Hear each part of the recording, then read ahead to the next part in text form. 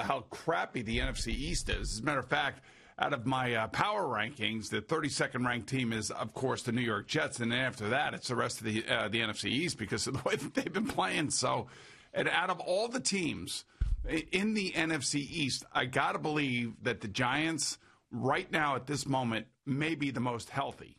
Oh, yeah, they are. I mean, even with the Sterling Shepard up in the air, which I'd love to have him back for Daniel Jones. But, I mean, they'll look around at these other teams. It's crazy. I mean, the Dallas Cowboys, we know the Dak injury is the biggest one.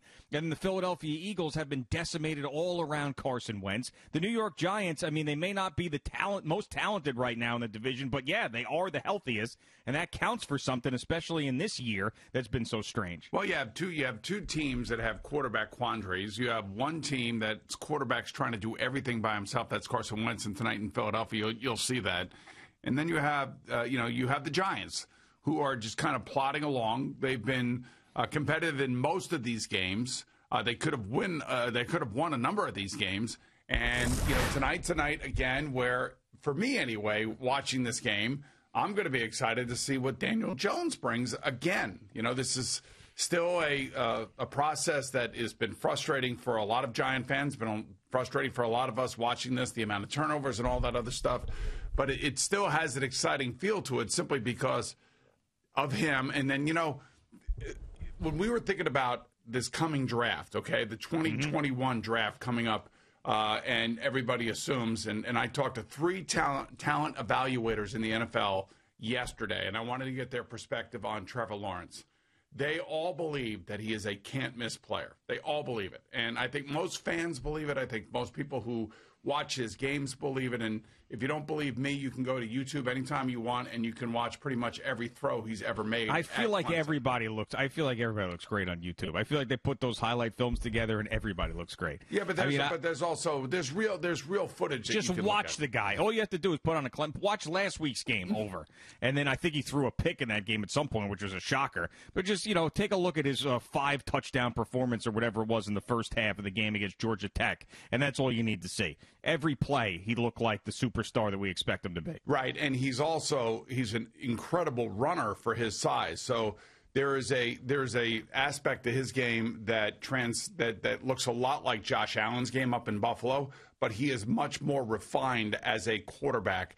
And you could see all the pocket awareness. You could see all the pocket presence. You could see the accurate throws. You could see that he could see over his offensive line, kind of like Justin Herbert for the Chargers. So I just asked 3 random guys that have no connection to each other other than the fact that they're all in the NFL and they all have talent evaluators or scouts, if you will. And every single one of them said he's a can't-miss player. Every single one of them. Now, there's going to be the rando guy out there that's going to pick apart something here about his game, or the fact that he's playing on the best team and the fact he's playing in a bad conference, and he's going to look like he's man amongst boys and things of that nature. But that's okay.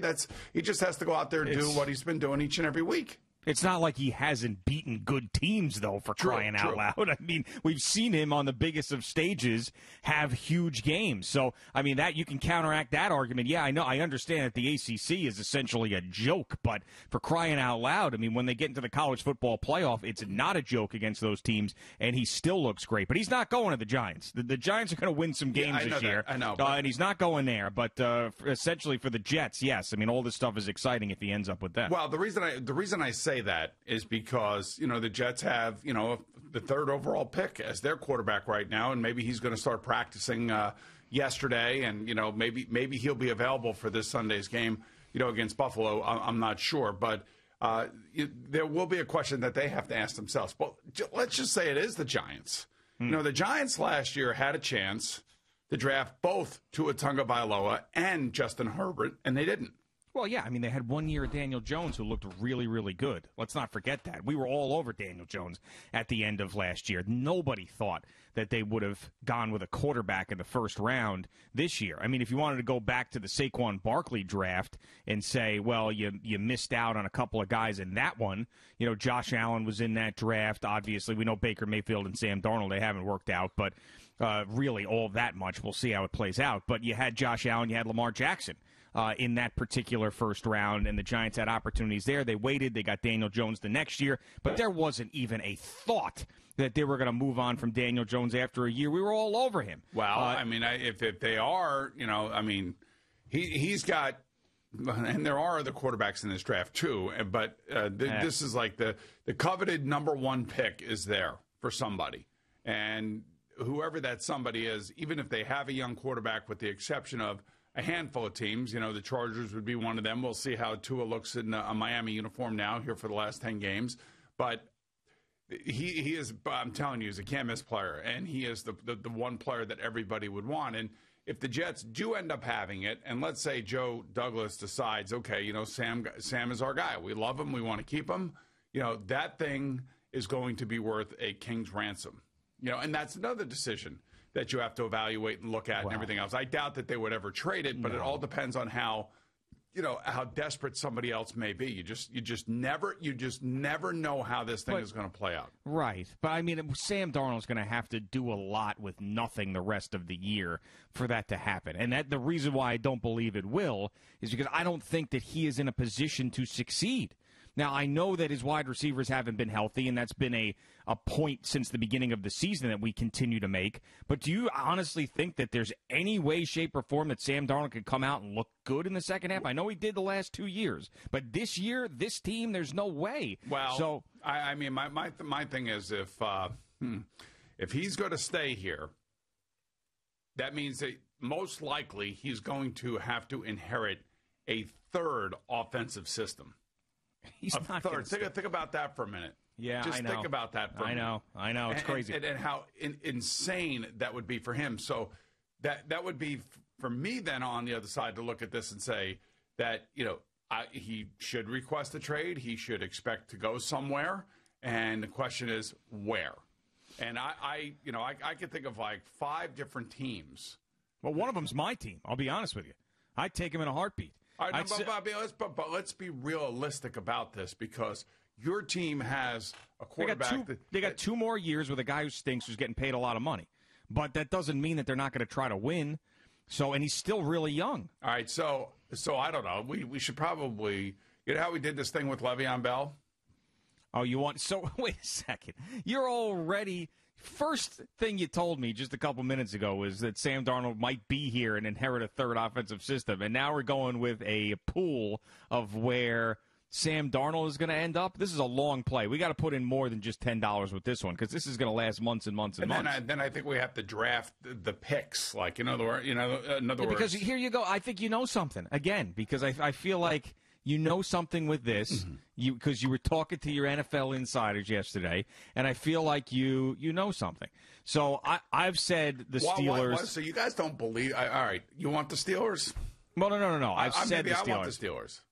Well, I don't know. No, see, you want the 49ers. You think the 49ers. You don't know what I think. Stop. You said it before. Stop telling me what I think. You said it before, though. You said on the air. The reason why I'm regurgitating that to you is because you said it before. You said on the show that he could end up with the 49ers. He could. I mean, do I think that would be – and again, it all depends on how Jimmy Garoppolo plays. Jimmy Garoppolo had an unbelievable game yesterday, and he bounced back from a high ankle sprain. Yeah. So if Jimmy Garoppolo leads his team back to the playoffs and he plays like he did last week against the Rams, then all bets are off for that team, I would think, because they have a lot of money invested in him and time invested in him, although they can get out of his contract with very little ramification to the salary cap after this year. Yeah, so I think the teams that would be drafted, that if we did this draft, I think that you would have to throw in the Steelers, you would have to throw in the 49ers. I think you would have to throw in the Vikings, honestly, because they've got a terrible backup situation there as well. And I think they're realizing that they made a mistake.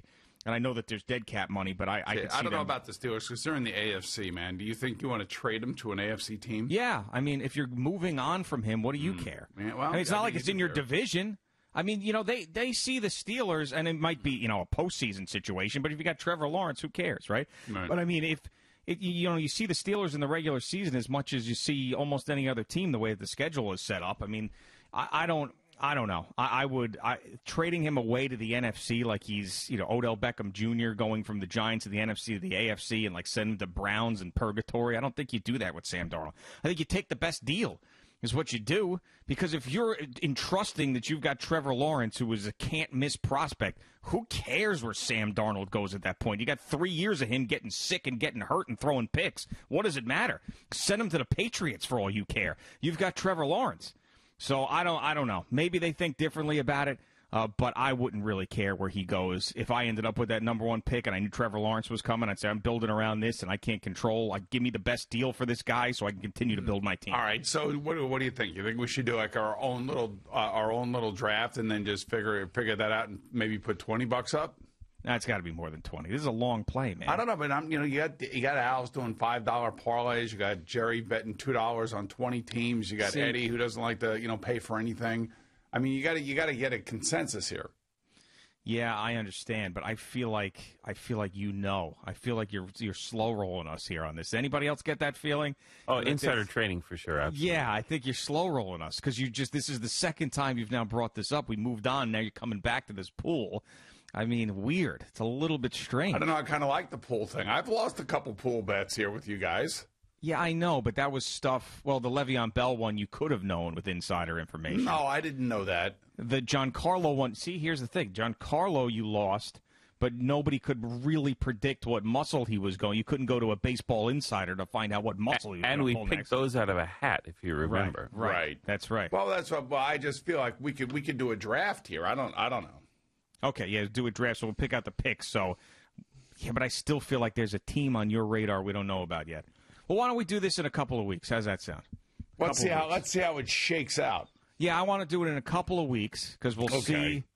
Because then we'll see Sam Darnold back and playing. Right. And by the way, did you see practice yesterday? Did you see this video that was put out by SNY and the Jets? I guess they have a Twitter account called SNY Jet Videos.